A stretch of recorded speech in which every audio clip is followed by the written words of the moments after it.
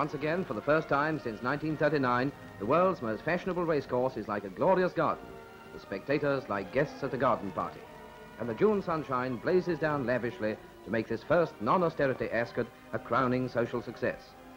After the long years of sombre drabness, the lady emerges into the sunlight like a golden butterfly spreading her wings to the summer sun.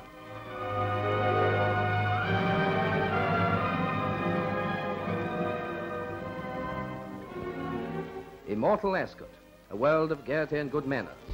Royal Ascot, as the King and Queen and then Princess Elizabeth sweep through the famous golden gates in open landaus drawn by the famous Windsor greys. To the cheers of thousands of loyal subjects, the royal procession makes its way up the course to the royal enclosure.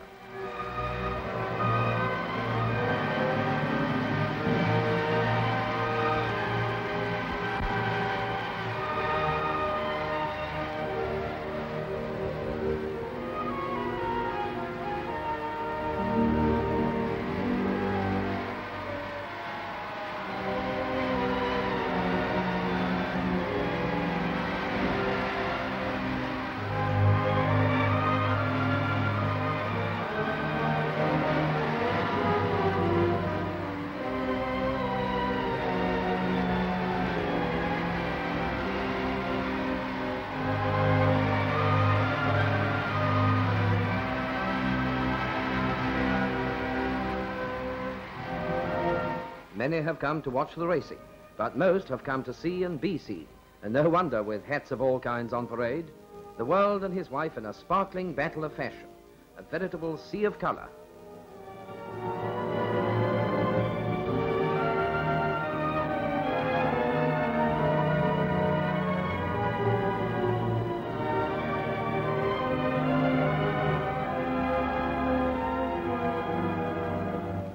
From their vantage point in the royal box, the Queen and Princesses watch the animated pageant before them as the time draws near for the longest race of the day.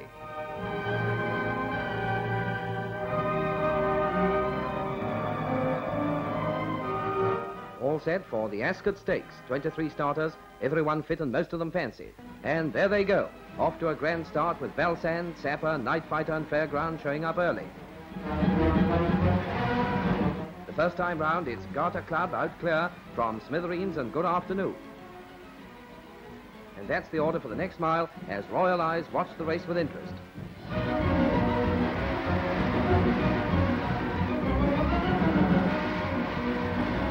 Six furlongs to go and Roman Magic, Reynard Volant, Mythome and Piping Time are all nicely placed. Now into the straight, and here's where Eve Smith makes his effort and Reynard Volant shoots past Roman Magic.